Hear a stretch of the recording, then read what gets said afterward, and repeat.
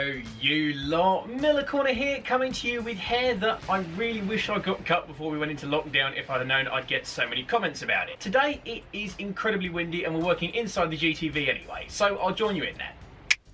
That's better. Not getting absolutely blown to pieces anymore, and nor is my magnificent hair flowing like I'm in some sort of shampoo advert. We're going to start on the interior of the Alfa today because, as I showed in the video going over in depth all this car's problems, the interior is pretty much its best bit. In really good condition, everything works, and it's a genuinely really nice place to be, apart from a couple of small bits of trim that are letting the side down. Now, first up, we're going to get done with the gaiter on the gear lever and the handbrake. I have got some replacements, but first we've got to get the old ones off. So, the audio companions have made a return. That's right, they are back. We're doing more interior bits, which means we need to companion some audio. So without further ado, let's get this bit of trim on the centre console off. We should be able to then get the gear stick gaiter off, then we can get the handbrake gaiter off, and then I can show you my rather natty replacements. I've got a few different audio companions to hand to help me, so I reckon first of all we're going to start by levering under here, and sure enough you can see already that the clips are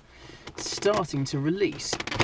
Aha! Just undo that little button, which should, there you go, release it off the gear lever, and we are away. Fantastic. This is past its best. It's a bit saggy, it's a bit floppy, there's a little nick in it there, and it's definitely seen better days. So what I'm going to do is get a screwdriver, I think, try and prise these clips off. This whole thing should release from this plastic bezel, and then I can get the new replacement on. I've just seen on here, look, there's a build date, 27th of September 1999. So Giuseppe or Luigi or other stereotypical, probably racist Italian names. If you're watching and you built my Alfa, bellissimo, buongiorno, other Italian words. But I think it might just be a case of pulling these off.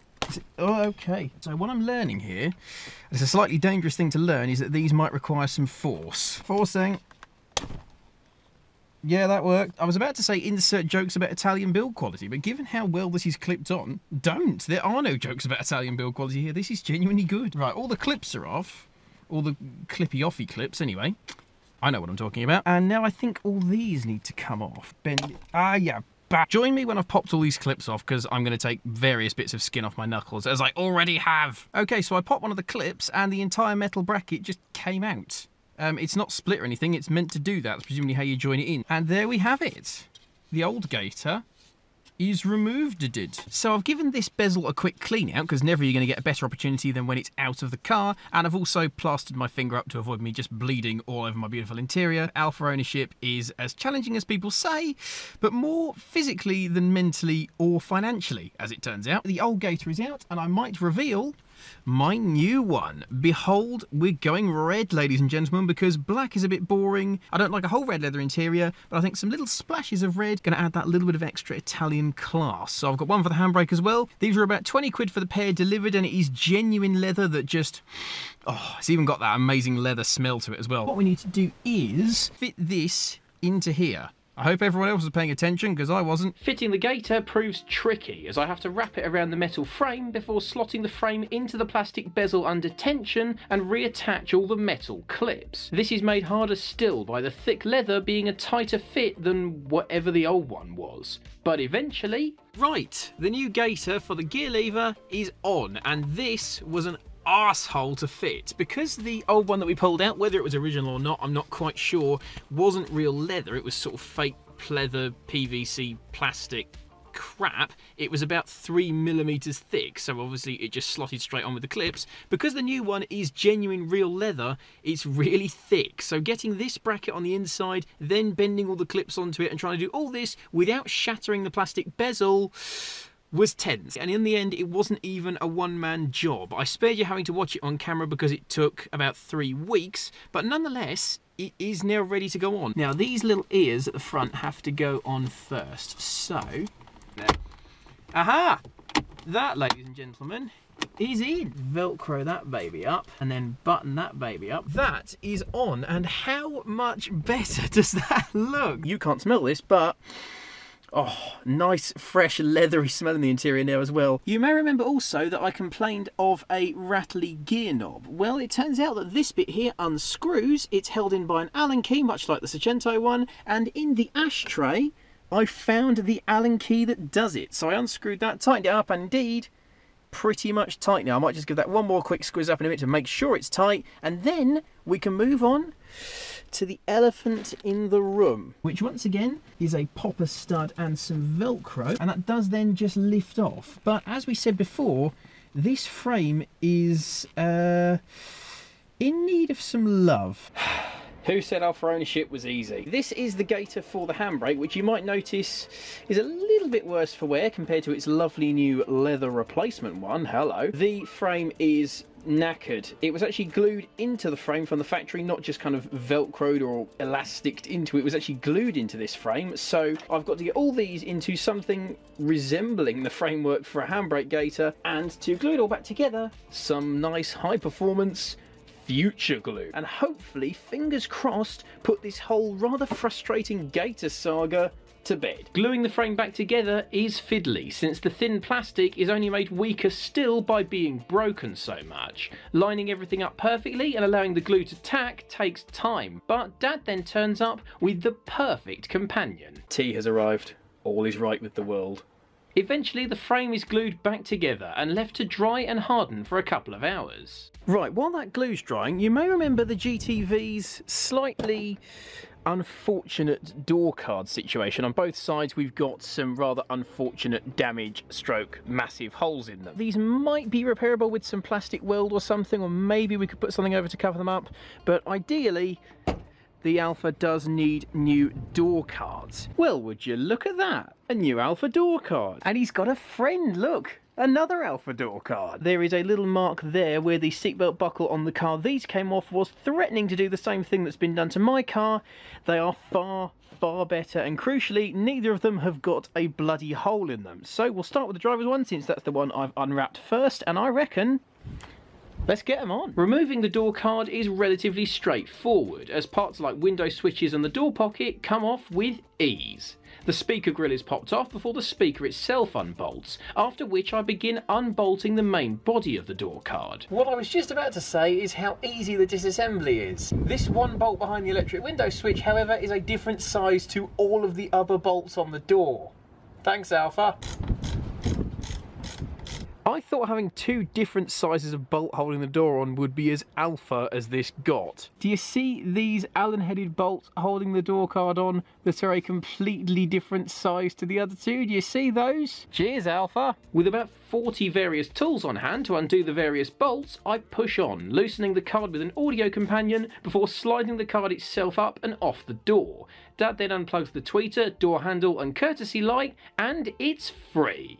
Then it's a matter of transferring over the tweeter and the leather pad. The second bit takes longer than it should on account of these plastic clips. You've got about a 50-50 chance of removing them without breaking them on removal, and about as much chance again of it not flying across the room at 800 miles an hour if you do get it off.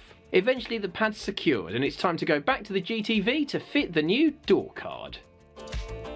The door lock pin is slid through the hole and everything else is plugged in before we slot the card onto the door frame. This is a bit fiddly to line up correctly, but eventually we get it seated. Oh, and a word to the wise, make sure the door release cable isn't completely taut when it's refitted to the handle and it's got this little bit of extra slack in it. Otherwise the door won't close properly and that means the car won't lock and you'll have to take the whole door card off again to readjust it. Not that I speak from experience or anything. Other than that though, refitting is mercifully simple, with everything screwing back in easily. Screwing stuff into a door card needs to be done carefully because over tightening it might crack the plastic, and I think I might go cataclysmic at this point if that happens. Thankfully though, cracks are avoided and eventually it's done. How much better does that look now? It's not broken, not scratched, not dinged, there's no holes in it. And if you were in any doubt over whether this door card needed replacing or not, yeah, the old one was holier than the Pope. All that remains now is to get the passenger's one done, which would be about an hour's work for most people, but for me, just a snap of the fingers.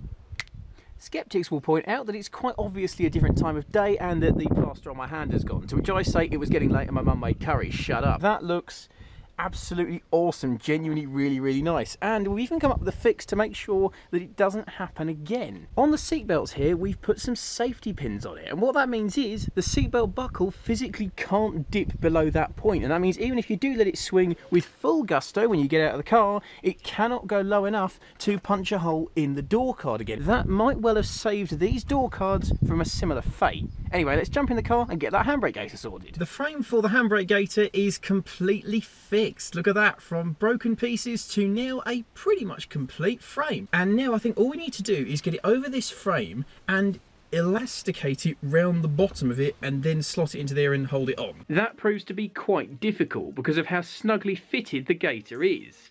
Things take a turn for the worse when refitting, as the already weak frame breaks again under tension. At this point, I've had it with this broken frame. It's apparent the superglue isn't strong enough, so we fill it with a thick bead of Sikaflex and leave it overnight to harden. For those of you asking why I'm so determined to fix it, it's worth remembering that a brand new replacement is £75. While the Sikaflex is drying though, there's another improvement to make. You might notice the floor mats. Rather nice, right? No, these turned out to not even actually be car floor mats. They're just pieces of carpet that have been cut roughly in the shape of the floor pan of the GTV. And that means if you press the pedals even vaguely hard, they will just slide into the footwell and potentially get your feet trapped under the pedals. It ain't safe. These are going straight into a bin. I've got some lovely GTV floor mats, which whilst they're not official Alfa ones, they are shaped to fit the car, and those can go in there like that. I feel a bit safer knowing that the floor mat actually fits and stays in place. And for only £7 for 4, can't complain. The next day, the Sikaflex is dry, so we use some metal clips to pin the gaiter onto the repaired frame, with two of us keeping it taut and clipping it in place. Do you know what? I think that's in. After a few yanks on the handbrake to make sure it's secure, we can confirm that the troublesome handbrake gaiter is finally done. What a transformation from an old crappy gear stick gaiter and a completely knackered handbrake gaiter and two door cars with patches of leather glued over enormous holes punched in them to this. And the GTV interior has gone from nice to pretty much perfect. Those handbrake and gear lever gaiters were incredible. They look and feel the part, and they most definitely smell the part. They weren't expensive. I'll leave a link in the description if you do want to get them. I'm not sponsored, they're just awesome. And frankly, £70 for a pair of new door cards delivered for the difference they make from having holes in the old ones. You can't complain of that either. What's more, new floor mats mean my feet aren't slipping all over the place, and now this is an interior which, after a good clean, I would be happy to take people out in. You might also notice that the mirrors are off. Stay tuned, that's coming next time. For now, thanks very much for watching everybody, catch you soon, and have a good one.